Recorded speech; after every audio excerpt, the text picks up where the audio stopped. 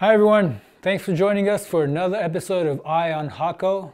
Today we'll be going over depaneling circuit boards, so make sure you stick around.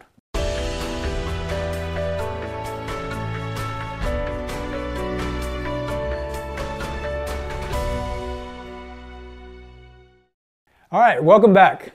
My name is Kenta from American Hakko, and today I'll be talking about the DPF-300 depaneling router table. That's the one I have in front of me here today.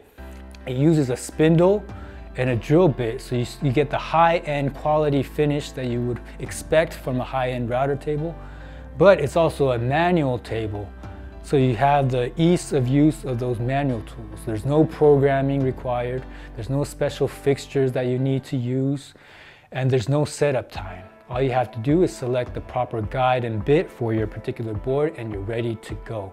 So that's what makes this DPF-300 really great. It's great for our customers who deal with low production runs, for example. High mix, low volume type of customers who just want to come in and run maybe 5 boards or board A. And then they have another board B, a different board layout, but they want to do maybe 15 of that and then go back to board A for some reasons. It's great for high mix, low volume type of customers, low production runs. This is a great tool for you because again, there's no setup time, no programming required. Uses a spindle with drill bits so you get that high quality finish. And also there's a vacuum tube attached to the back, sucking out all of the PCB dust directly at the source. Great tool, and I'm gonna get into that here in a minute. Okay, now before we get rolling with the demo, let's go over just a little bit of the features and benefits of the DPF-300. We did have a previous model, it's called the DPF-200. It ran on pneumatic, air, spindle, and electric to operate the vacuum. With the 300, we eliminate the need for a pneumatic spindle. So the table now runs all electric, both the spindle and the vacuum. So there's no more need to run a separate air line on the 300. That eliminates a lot of the hassle, right? All electric, vacuum, and spindle. The spindle has now been upgraded to a much more durable industrial grade spindle. Rotates at 24,000 RPM. The tabletop is still ESD safe. Comes with a additional external vacuum hose to pick up any remaining debris on your work surface. Comes with the ESD wrist strap and a connection point. And it also has casters on the table itself, so in case you need to move it from one location to another, you can do so. It's still portable, right? So, how do you start using the DPF-300? Well, the main thing you have to figure out, first of all, is figure out the width of your tabs or your routes. And that's really easy to do. All you have to do is grab your panel or your circuit board, which has the routes on them. Grab a caliper and measure the distance of your channels. And you can see that it's about 2.04 millimeters, about 2 millimeters in width. So with me knowing that, I can now go ahead and select my guide and bit. Guess what size guide and bit I'm going to select for this sample demo? Bing! I'm going to select 2.0 millimeter guide and bit. Now, it's easy, right? So that's what I have already attached here on my table. You can see from the side angle view here, it says DPF-GI-2.0. So I have the proper size guide, I have the bit already installed in here, so I'm ready to use the table as is. If you ever need to change the guide or bits, there's a process that I can go over with you later on. The table does come with wrenches and tools that allow you to go ahead and select and change out the guides and bits. And I'll go over that with you in a minute, but let's go over here and start on the demo real quick. All right, so now I'm gonna show you guys a demo of depaneling this sample board that we have here. But before we get started on that, let's go over a little bit on the control panel of the DPF-300. Here we have the main disconnect switch. turn it, it'll give power on to the machine. You see that the light turns on. And then next to it you have the start and stop buttons. And over here you have the emergency stop button. And at the very end you have a connection point for your ESD wrist strap. So look, that's the explanation of the front control panel. Make sure when you're using the table you have an ESD wrist strap attached, and make sure you're always using safety goggles. So now I'm going to show you guys a demo of depaneling this sample board. Turn on the main disconnect switch. You'll see that the power light comes on. You'll see the start and stop button. So when you're ready to use, simply press the start button.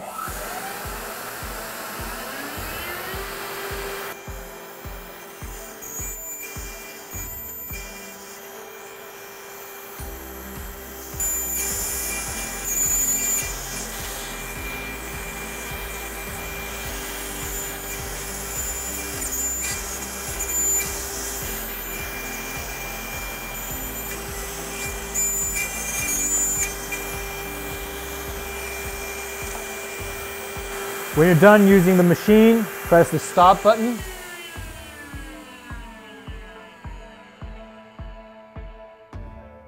Then kill the power to the table.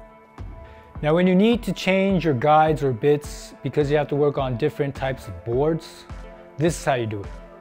So these are some of the tools you'll need to replace the guides and bits. A couple of wrenches and a couple of hex screwdrivers. They all come with the table. So the first step when you want to remove or replace your guides and bits is to remove the vacuum hose or the vacuum tube that's attached to the end of the guide. Just like that. From there, you're going to grab your hex key and loosen 1, 2. Loosen those 2 set of hex screws.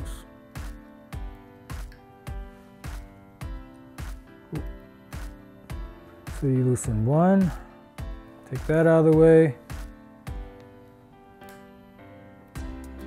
loosen the other one, get that out of the way. And now you can remove the top guide from the entire mount. And from here you want to remove now a second set of set screws. One here, and there's one on the other end. Again, go ahead and remove one on the left side, and then go to the other side, the right side, and remove the screw on the other side. Once you have those 2 screws removed, you can now remove this headpiece, which will now give you access to the spindle and to the bit.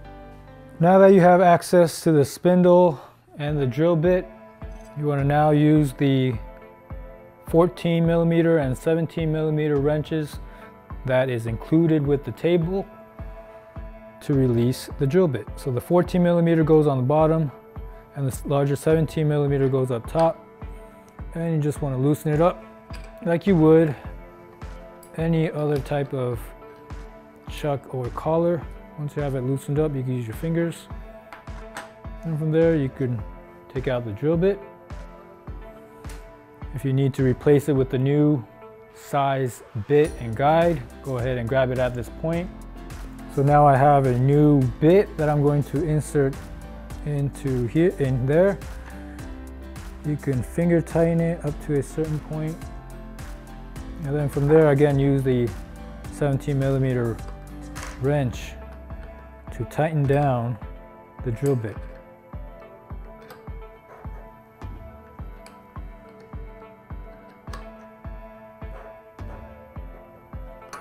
Once that is all the way secured, go ahead and grab the head mounting headpiece. This does have a direction which you want to mount it. You'll see a divot point right there. That should match up to the marking on the table down there. So line those 2 points up. like so. Grab the hex screws that you originally loosened up.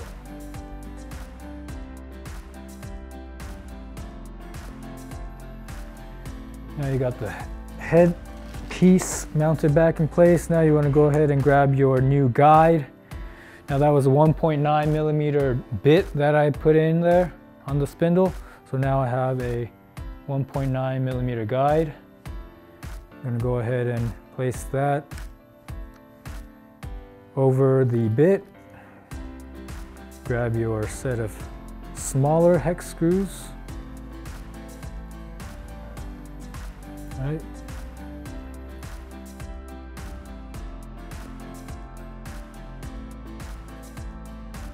Now the final part is to reattach the vacuum tube to the back of your guide, like so.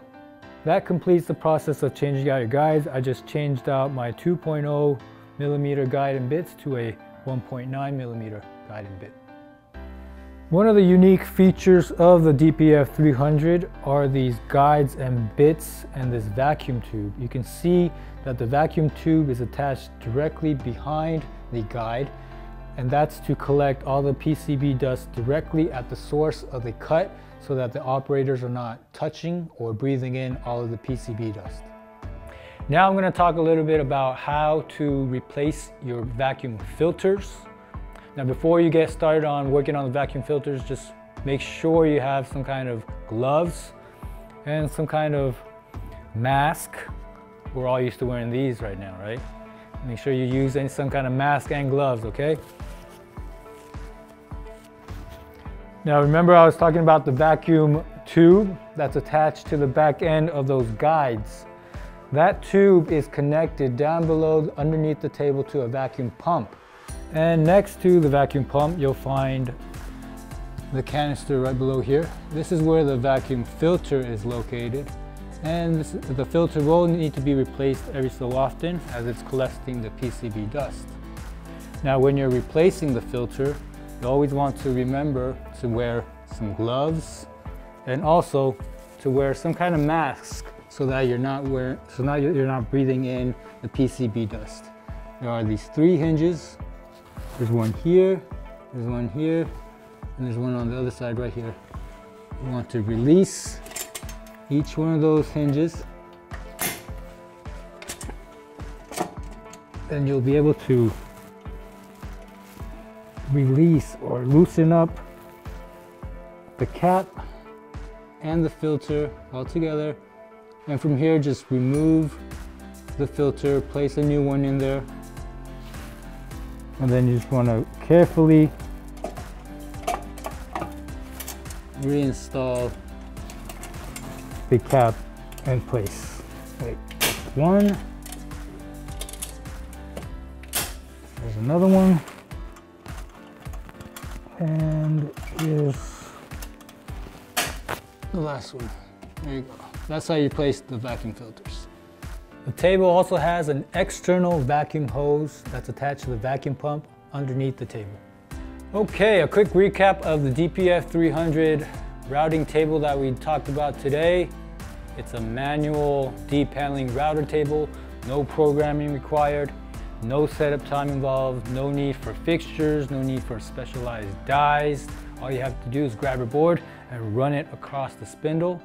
The table uses guides and bits depending on the size of your channel width or your tab width. It has a vacuum tube attached to the back end of the guides. So what does that mean? It's collecting all the PCB dust directly at the source of the cut. So you're not breathing in or you're not touching any of that PCB dust. Really safe for the operators to use. It's now an all-electric system. It has a light that turns on when it's in use so that people around you know that it's on. And it also has an external vacuum hose that you can use at the end of the day to collect up any remaining debris or dust that may be on your table. All in all, the DPF-300, it's a great product that incorporates the manual aspects of the hand tools and the manual depaneling methods And at the same time, it also incorporates the high quality cuts that you'll find in a high-end routing table. So it's a combination of everything put together. It's a great product. Now I can go on and on and on talking about how great this product is, but hey, listen, we're out of time here for today. I gotta go. If you wanna know more information about the table, visit www.HakkoUSA.com/DPF-300. That'll take you to the DPF-300 landing page. On that page, you'll be able to find more information about what we talked about today. You can also email us or call us at support@HakkoUSA.com or 1-800-88-HAKKO. Now, I hope you guys learned something today. Hope it was helpful. And remember, we'll see you next time. Keep your eye on Hakko.